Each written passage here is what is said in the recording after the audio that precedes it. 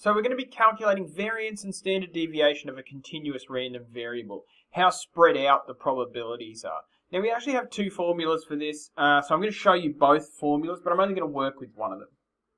Two formulas here, take a bit of time to wrap your head around them. The variance of the random variable x is equal to integral between infinity and negative infinity.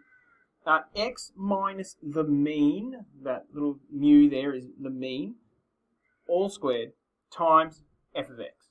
And the mean, you already know how to calculate the mean, but you'll have to do a separate calculation for that. Alright, separate version.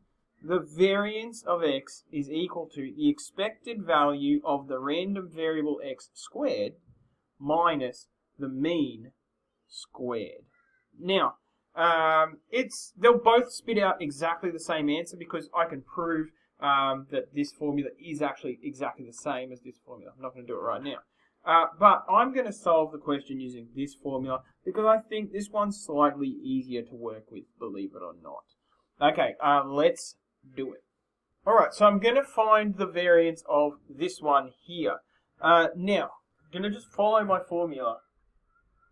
The variance of the random variable x is equal to the expected value of the random variable squared minus the mean squared, and I'm going to write that as EX all squared. That's the mean there, that's the same as that. Same deal. Okay, now we're going to have to do two integrations. An integration for this one and an integration for that one. So, now the expected value, I'll do this one first, I think, just because we're sort of more familiar with that. Now to find the mean, we're integrating between 2 and 0, x times the function with respect to x. Okay, that's this bit, but then I need to square my result. Now what about this bit? Well, I'm still finding a mean, so I can still use the mean formula, but it's or an expected value, but I'm squaring my x. So instead of just placing an x here, I need to place an x squared there. Okay, so I'm going to be doing x squared times the function 0.5x with respect to x, and that. And then I'm subtracting the two of them. Now, I'm going to jump through this one really quickly, and the integrals between 2 and 0. Okay, now I can take out the 0.5, which I will do because there's just so much going on here. So 0.5, we've got x cubed, so that's going to, so x squared times x is x cubed. I'm going to raise it to the power x to the 4 and divide by 4. And that's between 2 and 0. And then I'm going to subtract, and again the 0.5 can come out the front, and then I'm left with x times x, which is x squared. The integral of that is x cubed on 3, and again I'm going between 2 and 0. And it's very tempting to think we're finished, but we are not, because this has to be squared. Whoa.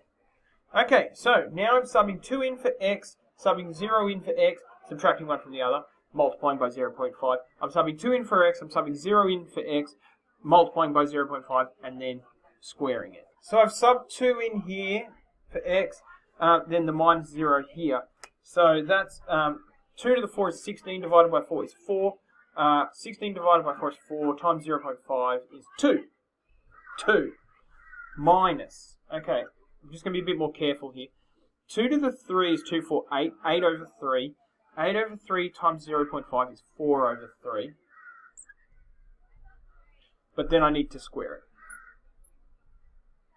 So now I have 2 minus 4 over 3 squared. I'm just going to finish this over here. So that's equal to 2 minus 4 squared over 3 squared, which is 16 over 9. Okay, so 2 minus 16 over 9. I'll just do a little bit of fraction stuff.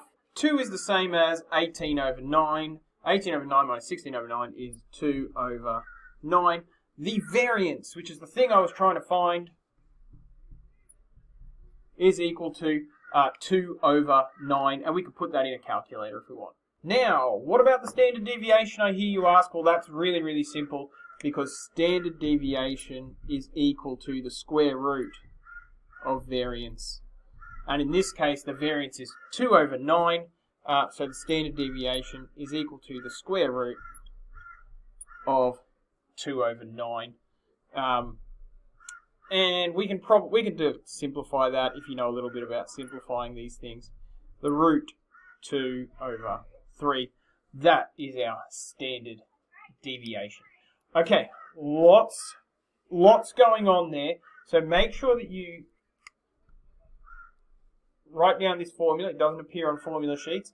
Make sure that you understand how I've gone from there all the way down to there, and then make sure you